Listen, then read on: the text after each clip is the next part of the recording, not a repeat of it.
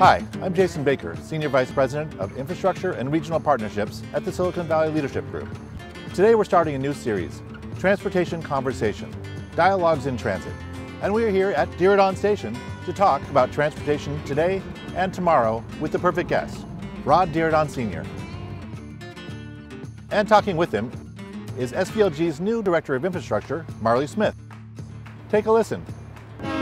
Hi Rod, I'm so excited we're here today. Nice to be here. So we're outside your station today, Diridon Station. How does it feel? Oh, it's wonderful to have this historic landmark still here. Yeah. So you're a big fan of electrification. What should we electrify and by when? We should electrify everything. Everything in the world should be run on electricity rather than on fossil fuel. And the easiest way to do that, the easiest way to start, is with high-speed rail. And of course, we're building that high-speed rail system in the Central Valley now. We can either build freeways and airports or build high-speed rail. High-speed rail is clean, preserves the environment, gets you there just as fast, and it costs 1/3 as much.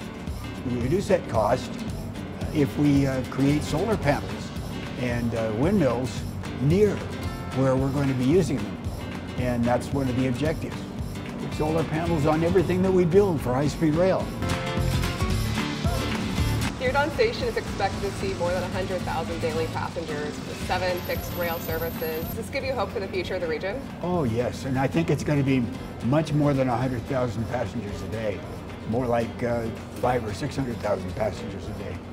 And it's because you'll have the high-speed rail, you'll have 3 commuter rail lines, you have BART, you have Amtrak, and 7 bus lines, all connecting here. It will be the central interchange point for the valley, and it'll allow this valley to function like a spoke and wheel transportation system like Paris or Toronto, or the best systems in the world. So what changes to the transportation systems do you recommend?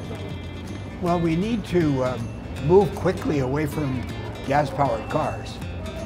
And we have to shift as many of those cars, even if they're electric cars, and they will be in the future. We have to shift those cars and those riders into mass transportation. We have to make sure that we don't rely on roadway systems, because we can never handle enough people on roads to make the long-term future of Silicon Valley secure. What we need to do now is just crash ahead, build the electrified transportation systems that the country is going to need, and let California be an example of that. What do you see the state of transportation looking like in about 100 years? If we do it right, Silicon Valley will not only be here, but will be thriving.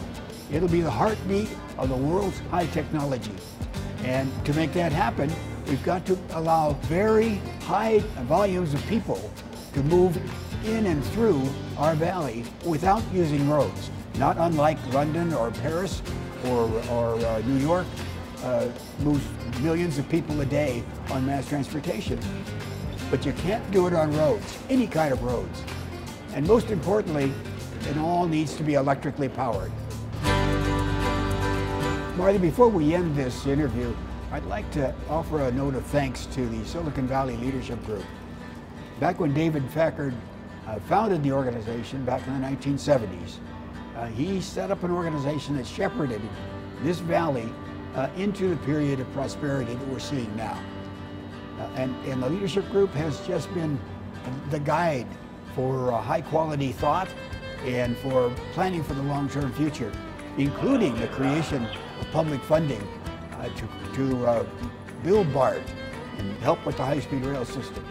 And the Valley owes a debt of thanks to the Silicon Valley Leadership Group. Thank you. It's been great talking to you today. Thank you.